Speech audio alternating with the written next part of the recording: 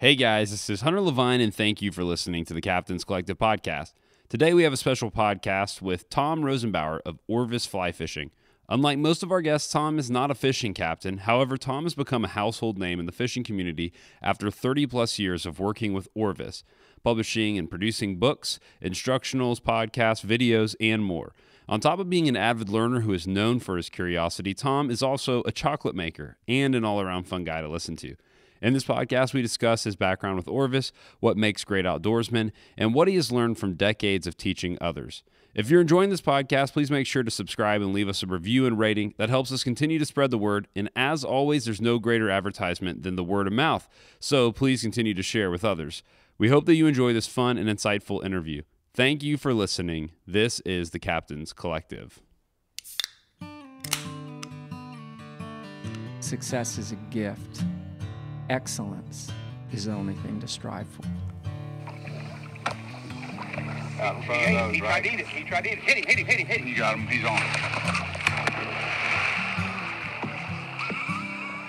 it. 2 butt caps off the rods, filled them with tequila. We took a shot and out we went. There ain't no getting into it after that. You're hooked. It's a bad habit. And all the time, Flip's he's standing there ready to go for a tarpon. Anytime, he says, "You talk so much, you're like a senator."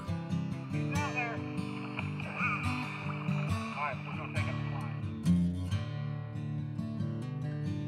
Hey, Tom, thanks for making time and joining us on the podcast today. Sure, Hunter. I have. I'm a little feel a little insecure because I'm not a captain. and never have been. So, well, the nature of the podcast, what we're trying to do with it is travel around and learn from fishing guides, and we have the asterisk there and other industry leaders. And when we think about, traveling around and learning from people and hopefully trying to pass that on, it obviously makes a lot of sense to sit down with you because your background the past 30 years, that's kind of been what you were doing before podcast and everything else. But you might have the longest running fishing podcast that I know of. I think it's almost 10 years now. Yeah, I don't know if mine is the longest because I know Zach Matthews has had one for a long time. Itinerant angler, and then Ask About Trout in Colorado. Those guys have been around a long time, so I'm not sure if it is the longest running, but yeah, it's been around for a while. Yeah, and you've been working, we'll get into the bio, but you've been kind of working in the instructional side of fishing for almost 30 years, is that right?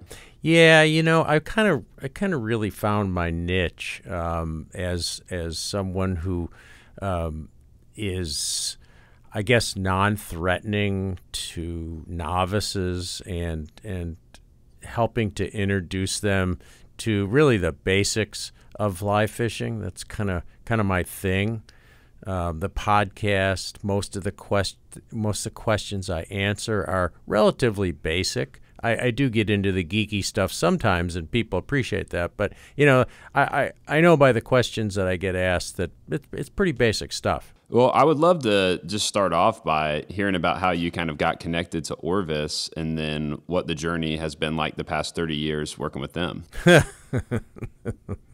Well, as a kid growing up obsessed with fly fishing, I started when I was, 11 maybe. I've been a fisherman all my life. My father and I fished together, worm fishing for bullheads and white perch on Lake Ontario. And I decided from reading stuff in Field and Stream and watching the American Sportsman back in the 60s that the fly fishing stuff looked like fun. It looked kind of cool. Mm-hmm. And so I taught myself, and through the very few books that were around, and hacked through it for many years. I'm embarrassed how long it took me to figure out things like casting and blood knots and all that stuff. But I was a pretty decent fly tyer, and a guy that had a little local fly shop, an Orvis dealer, asked me to tie some flies for his shop. And so when I was, 14, I started tying commercially and did that did that through high school and college, and I taught some fly tying classes at a tackle shop in downtown Syracuse. I went to the forestry school there. And so, and then he had the same guy had it was an amazing place. It was right in downtown, real, very urban area. And, one minute I would be showing a guy a Orvis bamboo rod, and the next minute I would be bagging minnows or going down the basement and counting worms into styrofoam containers. But I did teach some fly tying classes there, and of course I had gotten the Orvis News for many, many years, the old periodical, the newsprint thing, and there was a job opening when I graduated from college with a bachelor's degree. Not much you can do with a bachelor's degree in biology. I had planned to go to grad school, and so I thought I'd work for a couple of years, try to work for Orvis because I love fly fishing, and then go back to grad school and get a master's and maybe teach or be a biologist in the field. And I started out in the retail store as a clerk. I was terrible at it. I'm terrible at retail. Just not a good salesman, or? Yeah, well, I can be a pretty good salesman now, but just not. I don't have the patience for dealing with that kind of stuff. And in those days, fly fishing was not as populist a sport. It was a bunch of old white, pretty pretentious people who fly fished. This is back in the early 70s. And it wasn't much fun being a serf to those people. Yeah. Of course, fly fishing is different. And being a kid that came from a modest background, it was not exactly a comfortable situation for me. Mm-hmm. I never went to a country club or went to a prep school, and it just wasn't my thing. So luckily, a job opened up running the fly department. Back then, we had all domestic fly tyers. They were all men, I believe. Yeah, they were all men. There were about 25 of them distributed across the country, and somebody needed to manage them, check the quality, send them materials, place orders with them. And so I got to work with really cool people like Dick Bittner and Joe King, and Renee Harrop was one of our tyers. Dennis Black, who started Umpqua, was one of the tyers. Oh, cool. And it was really an interesting experience. Then I was pretty young and wet behind the ears and wasn't really mature enough to handle that. So they moved me into the fishing school. I got a lot of breaks here. They were pretty patient with me. I got a lot of breaks. Yeah. And then I moved into the fishing school as an instructor and did that for a number of years, fishing and shooting schools. And during the summer or during the winter, when there was no fishing schools, I would work on the telephone, taking orders and doing customer service calls, which was fun. It was interesting. And then then I got into writing.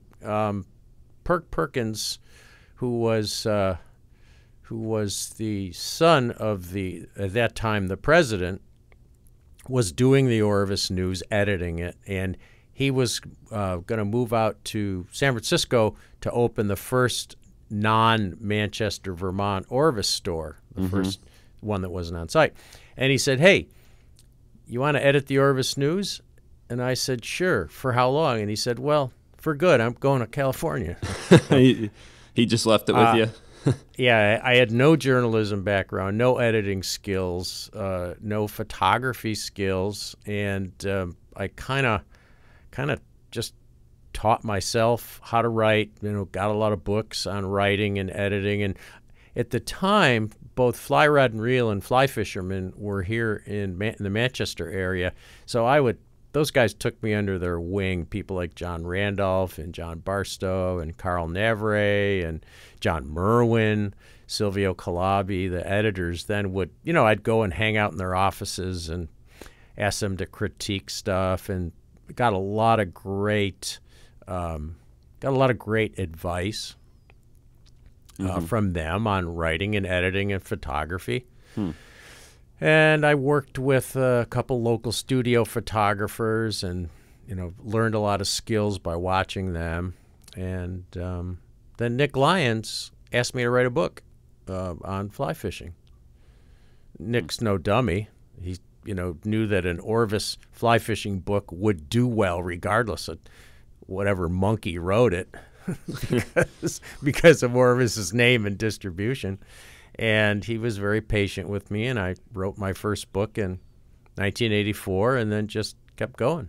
And you're right. It seems like you caught a lot of great breaks, but I did. I caught a lot of great breaks, and for a kid with not many talents at all, other than I knew how to fly fish, I caught a lot of good breaks, and I'm so grateful to Orvis, the Perkins family, especially for giving me all these breaks when they probably should have fired me numerous times.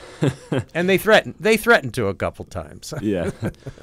Well, and I've always thought it was interesting too, with all the different kind of publications you've done, the podcasts that you've had running, the online.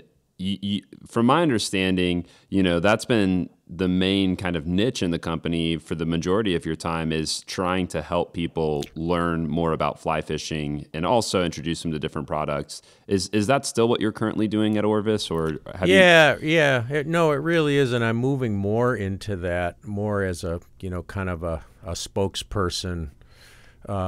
I sincerely believe that the most important thing a company can do these days is to develop trust with the customer. I mean, even more than brand loyalty, there's a difference, I think, between brand loyalty and brand trust. And with all the noise that's out there in the electronic world, people need an anchor. They need somebody to vet the information they get. And I try to do that. I also love it. I mean, it's not just a business decision. I love doing it. It's so, it's so satisfying when somebody says that they listened to something on the podcast and they went out fishing and it helped them catch a couple fish. That's really cool stuff. Yeah.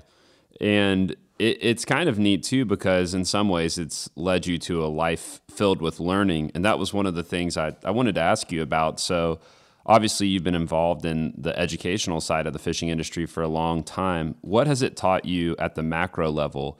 And we can maybe move to some of the micro level, but at the macro level, what has it taught you about teaching others? Keep it simple. Don't use jargon.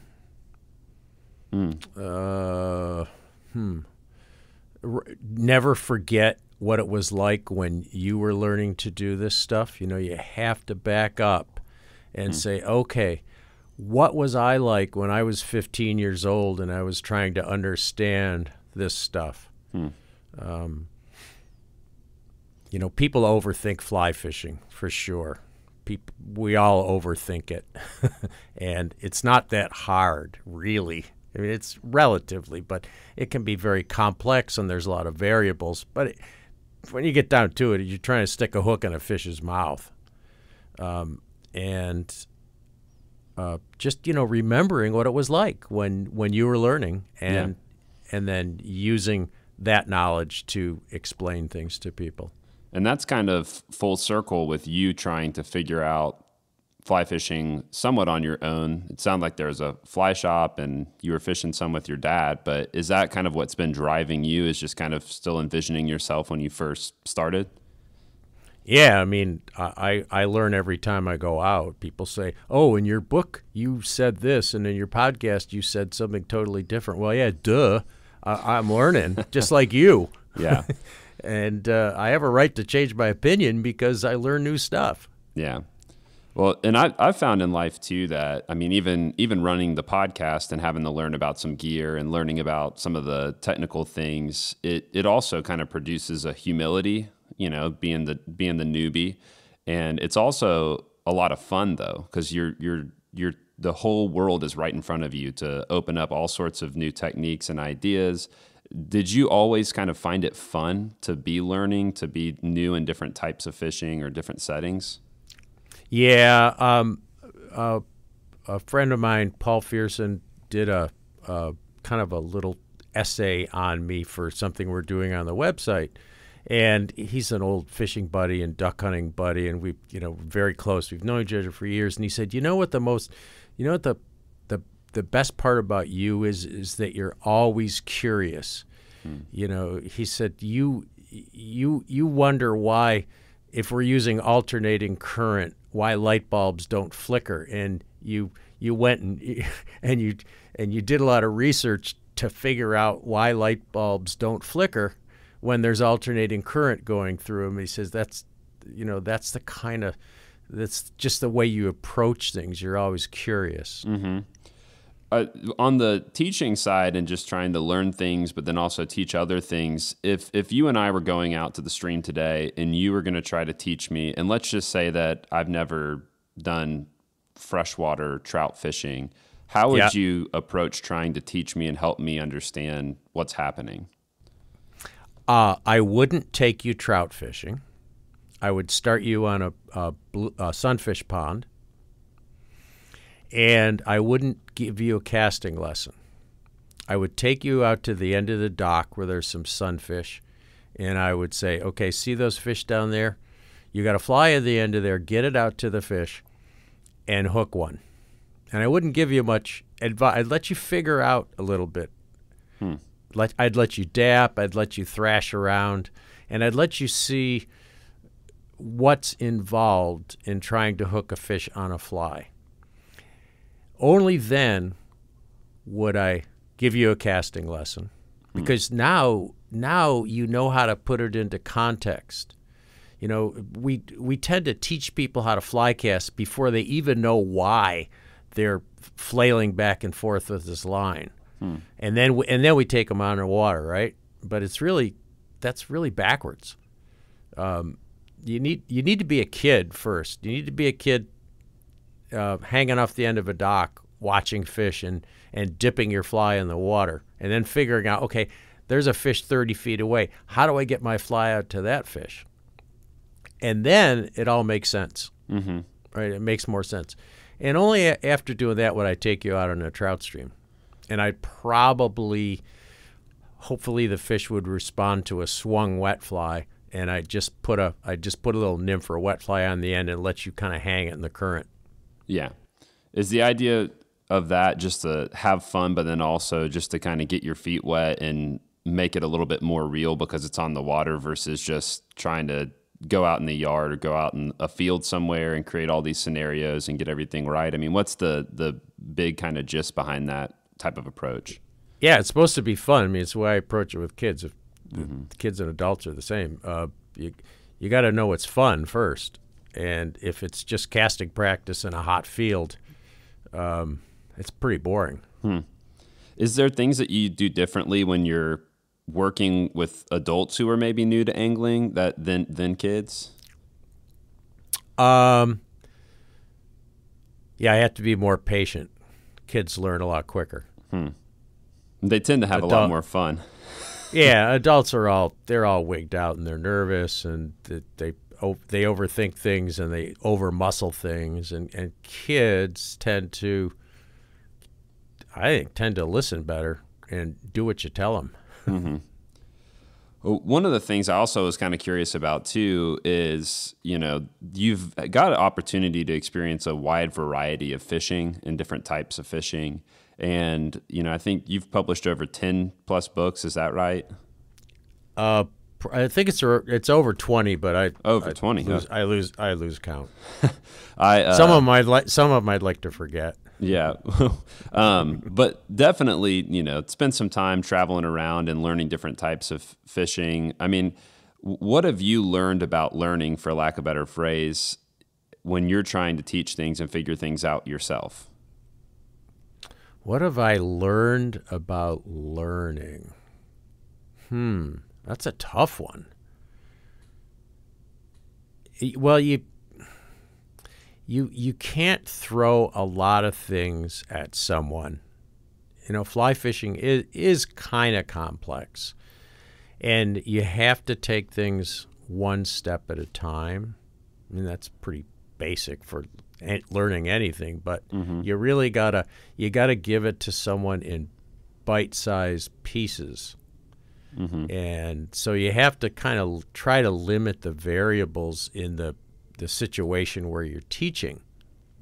That's why I like to start on a sunfish pond, because you don't have current, and you know, the fish aren't usually moving like most saltwater fish are, and you just have to try to limit the variables and take it one step at a time so that it registers with someone. And do you sit down and actually try to, for yourself, when you're going to film something, record something, write a book, do you actually outline kind of a sequence that you think is most important for you to figure out or record or anything like that?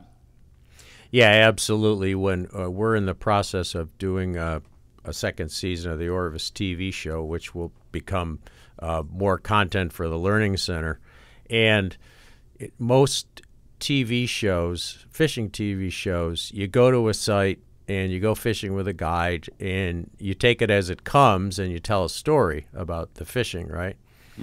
When we go for the Orvis show to a particular site, we say, okay, this can't be a typical guide day. These are the shots we need to get, and I've got a list and I've got a vision for how they're going to unfold. It doesn't always work that way. And we have to do this and this and this and this and this, and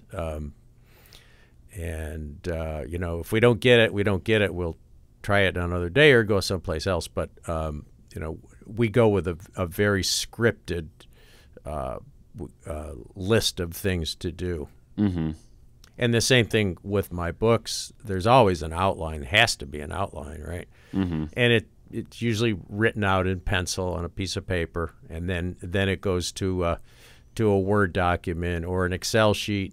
I use Excel for keeping track of illustrations and photos, and Word for the text, and then it goes from an outline to fleshing it out. Well, one of the things, too, we have a lot of people who listen to this podcast, and they want to, obviously they're listening to a podcast where we interview captains and fishing industry leaders, and they definitely want to learn. And something that kind of stood out to me that you said, and I've experienced this myself, is there's no shortage with the internet today. I mean, it's a long way from when you said there were just a few books. Now there's thousands and thousands and thousands of books and different podcasts, TV shows, YouTube, all of that. Yeah. How do you try to, you know, if you're an angler, if you're a fishing captain or a guide or an angler, and you are trying to learn, you're trying to get better, but how do you try to sift through all that so that it also just doesn't become stressful and overwhelming with how much information is out there? Is there thoughts on that? Yeah, and some of it's not great information. You know, I think that people need to go to a trusted source, whether it's an author or a podcaster or a YouTube person, and they have to sort through them. And you can either trust Orvis, or you can trust another brand, or another series, or another podcaster, and ask friends. You know, what are the best YouTube videos out there? What are the books that I should read? But that only goes so far. You know, it really comes down to fishing. You and I know fishing a lot, because that's how you learn. You got to get out there and don't be afraid to make mistakes and thrash around, and don't ever let anyone tell you you're doing it wrong. I mean, my mantra is, if you don't hook yourself in the eye and you don't fall in and drown, there's nothing else that's wrong about fly fishing. That's a good bar to set for a trip. Yeah. And with you traveling around and doing lots of different projects, when was the last time that you really felt like that kid trying to figure out fly fishing for the first time? When was the last time you really felt novice in something, whether it's with a project or a species or type of fishing? 2 days ago. It was 3 days ago. I was fishing in a tailwater stream that has very large brown trout that I know intimately. And I had a few hours, and it was a little stretch that I'd never fished before. And I had to walk a ways to find fish feeding. There was a good hatch on. I knew there was going to be a good sulfur hatch. I had to walk probably three-quarters of a mile to find some fish feeding. And I found a bunch of big fish feeding on the surface. And I worked those fish for 3 hours pulling everything out of my bag of tricks. And I never even got a refusal from the fish. I never even got I got one fish to come and look, because I could see the fish. I was in the shade, they were in the sun, so it was kind of a really good setup. And they were big. They were big brown trout, like 18 inches plus. There were 4 or 5 of them. And I walked away from those fish never even having one refuse my fly. And I felt like I was when I was 12 years old. Did you go to a pond? No, I didn't. And the one thing about being older is that I didn't get pissed off and depressed. That comes with age. I just pictured you giving up halfway through and going to catch sunfish at the sunfish pond. No, I wasn't going to give up on those fish, and the only reason I left was I had to drive home to see my family before they went to bed. But how did you try to think through, I think everyone listening to this podcast, I mean, I'm in Florida and spend a lot of time with flats guides who are chasing tarpon and permit are notoriously like that, and sometimes bonefish. And everybody's had those moments where they felt like everything was set up exactly like what you said, and then they couldn't make it work. And what's running through your mind, or how do you try to learn from that or grow from that? I almost always think it's presentation and not the fly.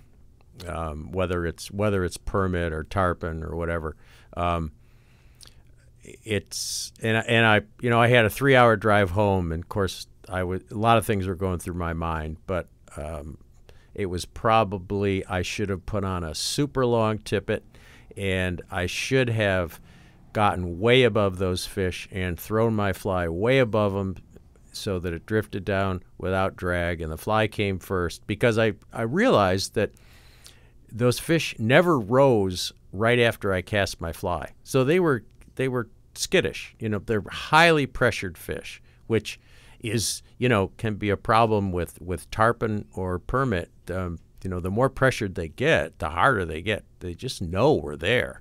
And you got to be at the top of your game. And I would have changed my angle of approach and changed my leader.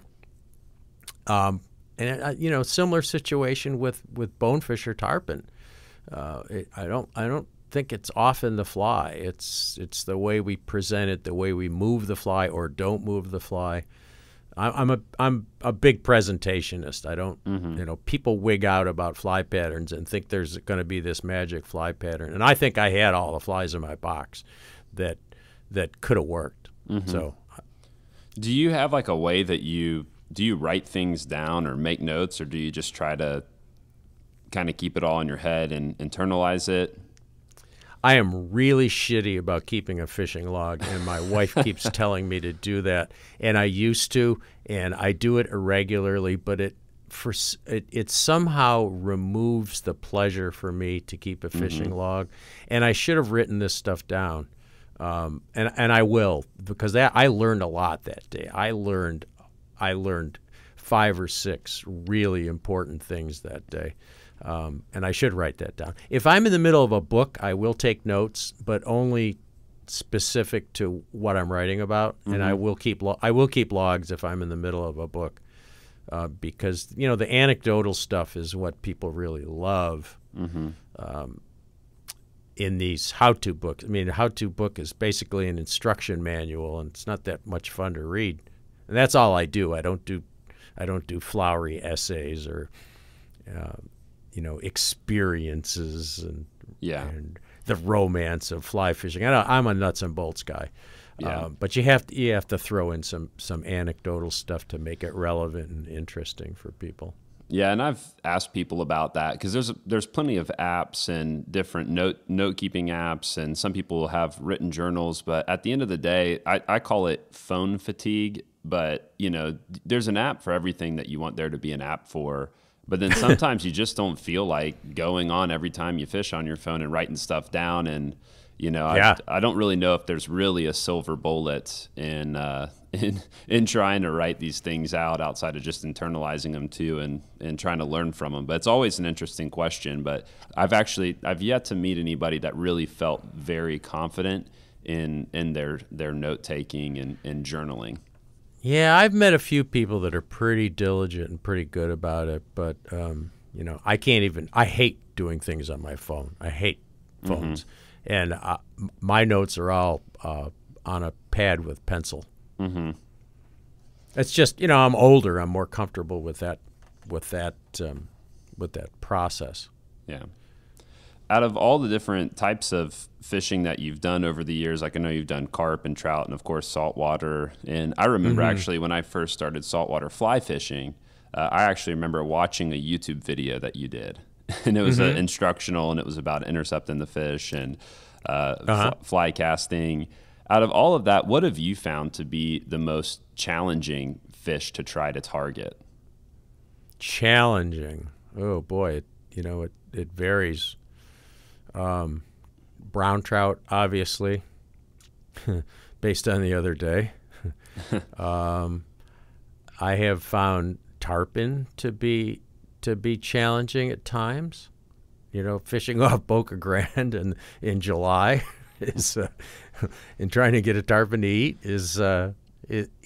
can be really challenging and frustrating. Bonefish at times. Bonefish can be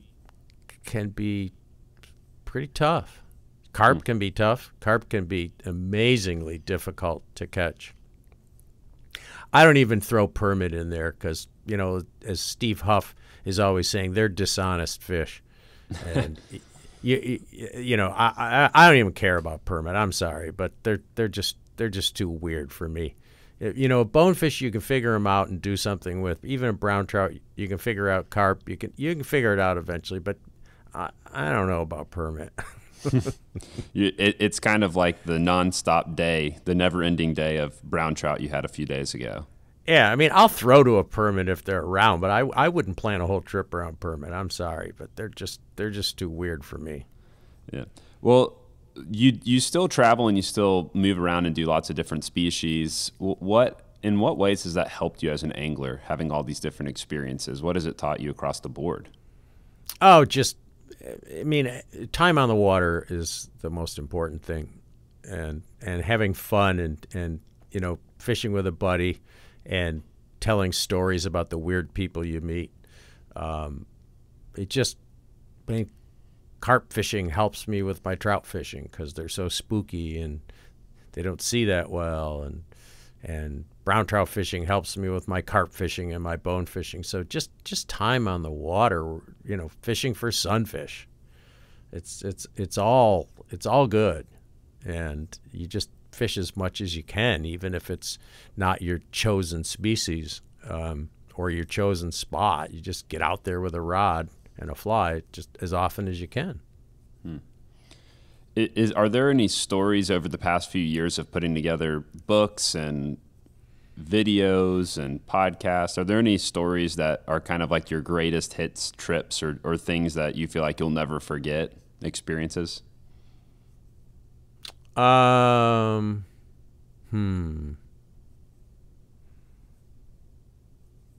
No, it's usually just the most recent thing. I had that frustrating brown trout fishing the other day. I'll remember that for a while. But then last week I was carp fishing on the Hudson River, and had a really good day of catching carp on mulberries, falling into the water and fishing a dry fly to these 12 to 15 pound carp. That was pretty exciting. But yeah, I don't. There's no standouts really. Mm-hmm. With you guys being involved in like educating and trying to help people understand fishing, sometimes, you mentioned when you were younger and you were working in the store, you struggled with some of the snootiness or, just kind of the looking down upon that can sometimes exist in fishing culture. But I found that to be true in some ways for outdoor culture in general. I think sometimes people want to be secretive. Sometimes people don't want to see more outdoorsmen and women getting into the different sports. How have you tried to combat that with the influence that you have? How have you tried to help people not be that way and remove that stigma? Well, it's mostly a matter of people not willing to explore and not willing to walk or row or put their boat in a place where not everybody else puts their boat in. Things are crowded, but there are not any more fly fishermen around today. I mean, there might be a few more, but it's not growing by huge leaps and bounds. And people that complain about crowds are the ones that go to the same place that everybody else does. I can find a spot on the most heavily fished trout streams in the East where I can't see anybody because I'm willing to walk. And I'm willing to, know where the drift boats are going to put in and where they're going to take out. And I can, either if I'm in a boat, I can change the schedule so that I'm not putting in the same place the same time as everybody else. Or if I'm waiting, I can move around them. And if I'm saltwater fishing, I'll try a spot, or I'll suggest that charter boat captain try a spot that is maybe not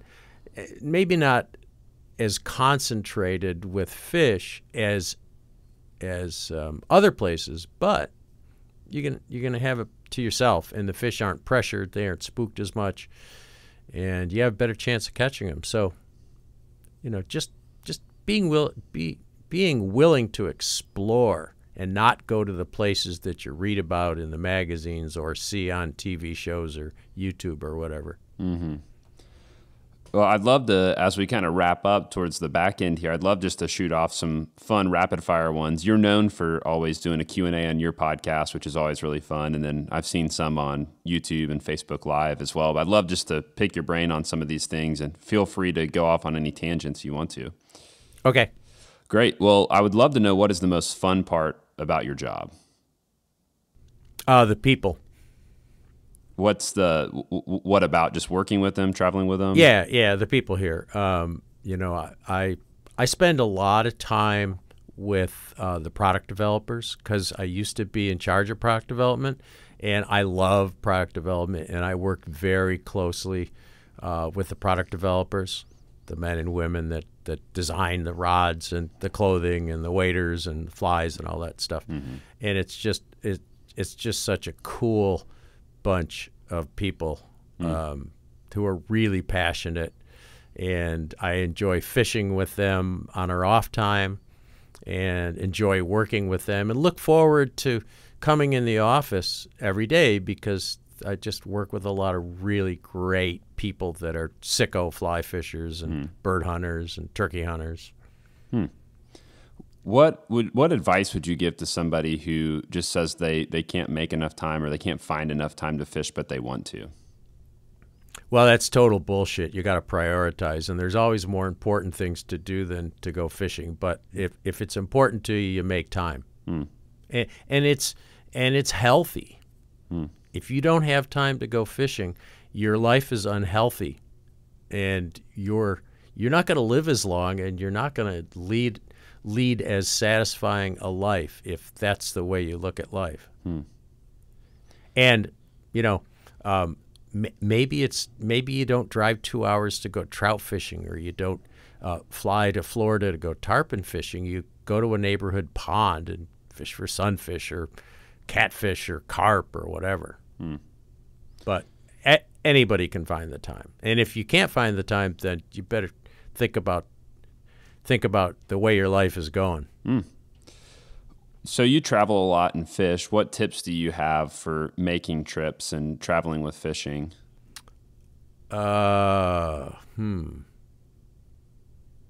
Listen to the guide.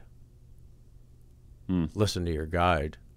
If you don't have a guide, do your research beforehand.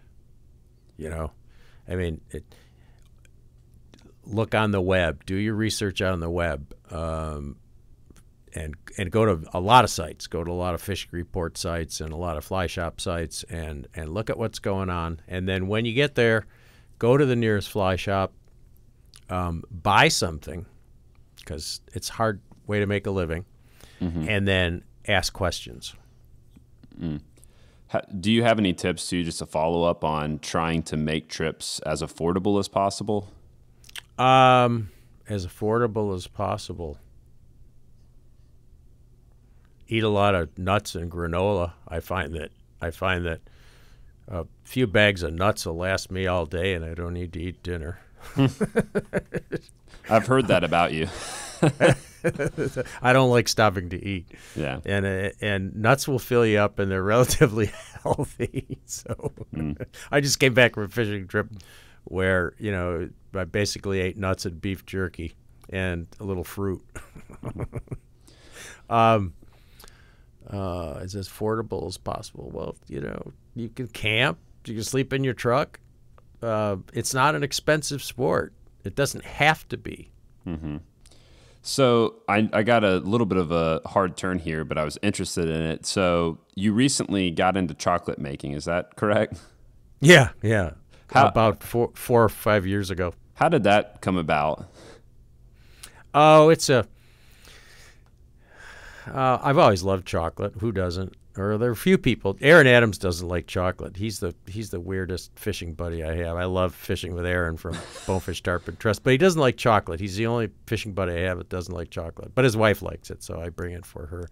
And my son has a severe peanut allergy, and he couldn't really eat any chocolate because most of it's made on where there could be cross-contamination. There's nuts in the factory. So I thought I'd make chocolate, and I hacked away at all these shortcuts that were less than delicious.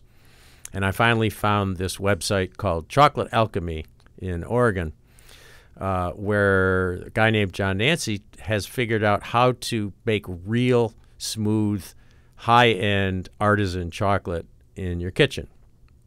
And it's about a $500 investment, so I agonized about it for the machines that you need. And my wife just convinced me to do it. She said, "It's wintertime. You know, why don't you try it?" So I did, and I just loved it. I love experimenting with different beans, because every cocoa bean, it's like wines or beer or coffee. Every cocoa bean from every region has a different flavor, and you know, it's just fun to experiment.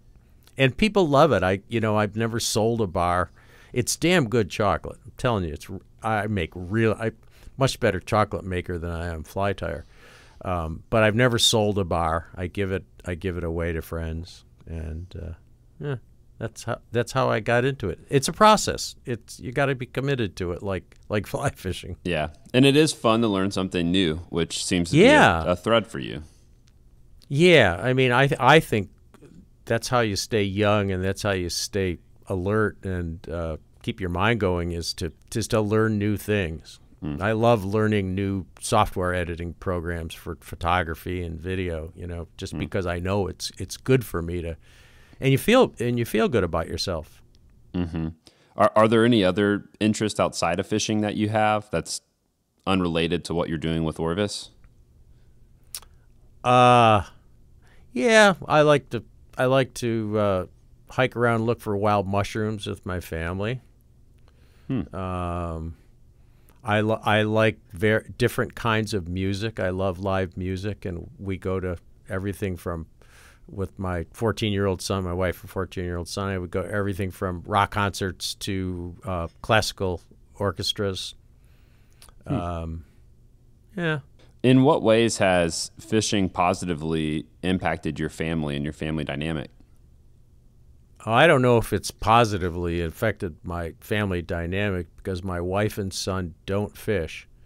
But they understand, they're understanding, and they understand that it's my professional life and my personal life and my passion.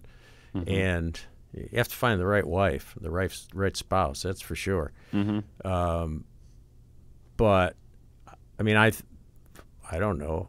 I don't think it's positively affected my family life. Just it's what I do. It's in my DNA, right? It's just part of me. And you know, if I didn't fish, I'd probably be home more often. Yeah, but you haven't pushed it on them, which is interesting. It you know, that if your son doesn't like it or your wife doesn't like it, that, you know, that's okay. Is that kind of been your approach? Yeah, you can't push it on someone. It's not going to take, and they're not going to enjoy it. My fishing time is my time alone or time with the boys or the girls sometimes. But it's, you know, everybody needs a time away from their family too. So I'd love to share it with them, but they don't care about it.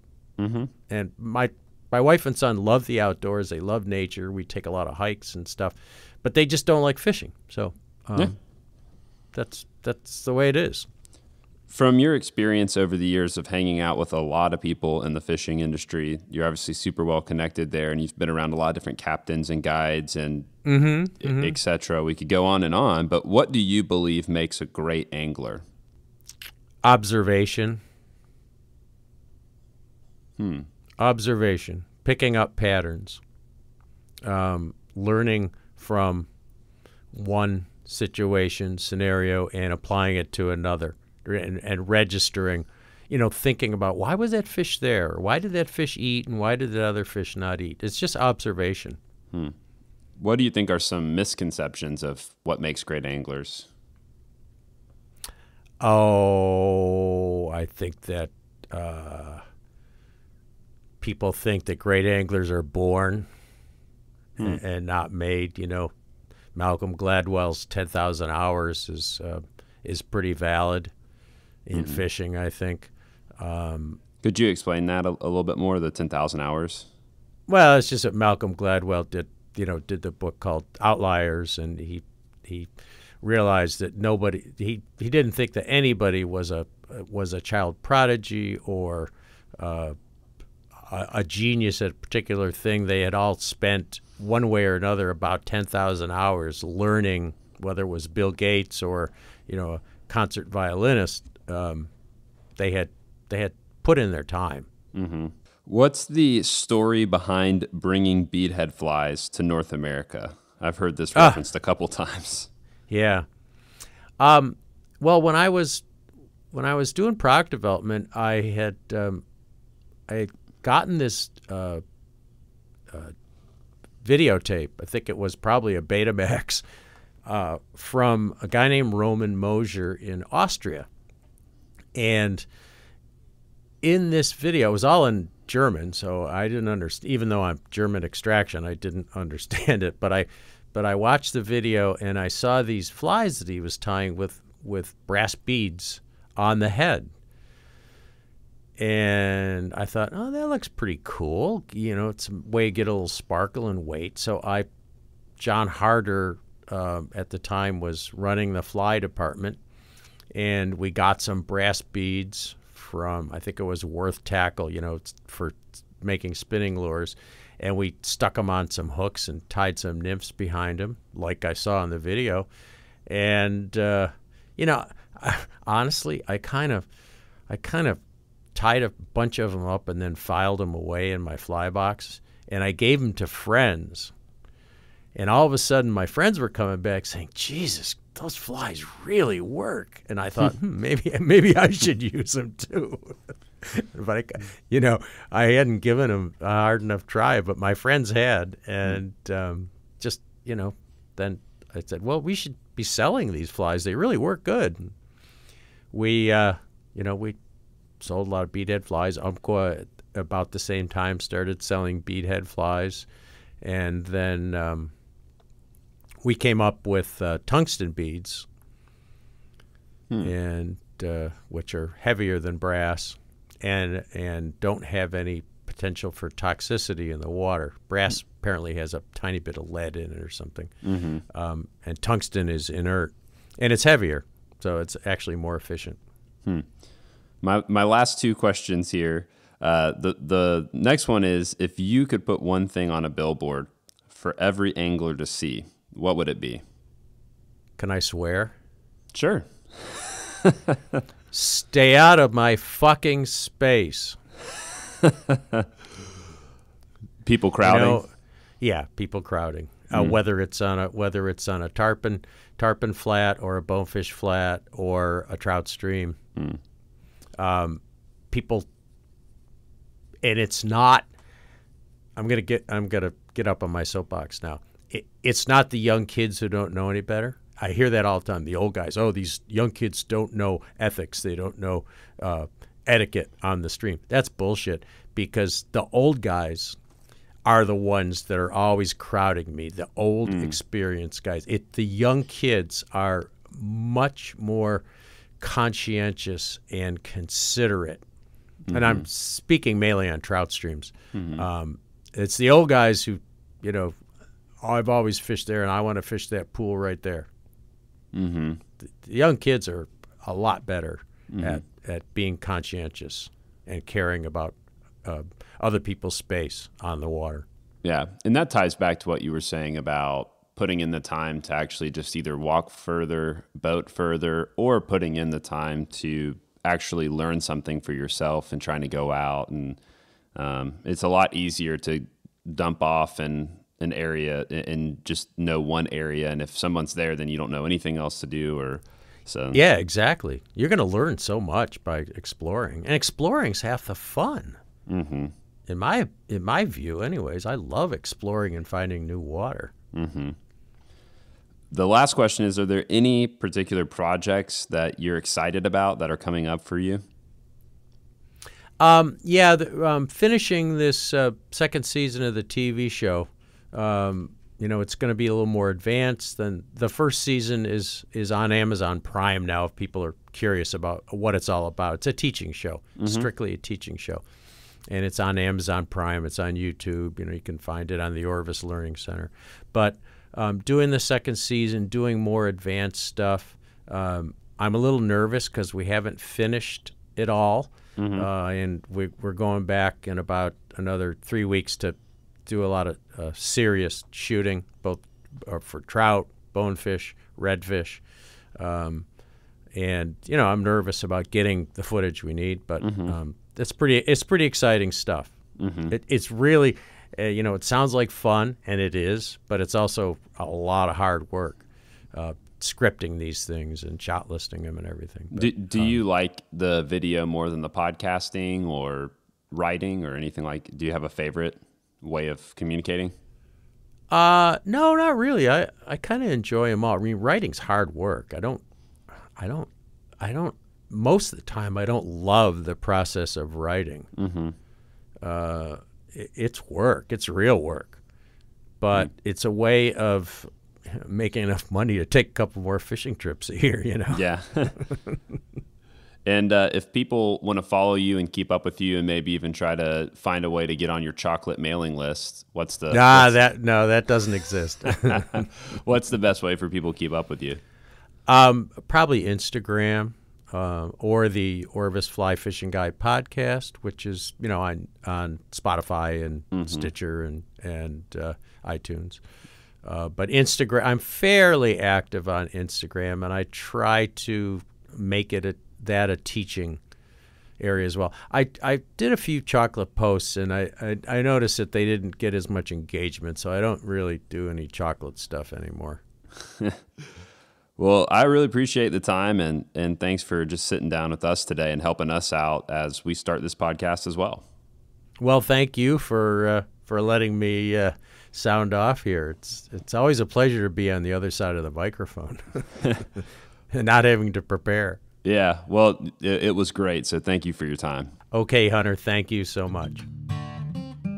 Thanks again for listening to the Captain's Collective podcast. We hope that you enjoyed this interview. Please continue to spread the word, and as always, feel free to send us feedback by emailing hunter@captainscollective.com. Thanks for your support. This is the Captain's Collective.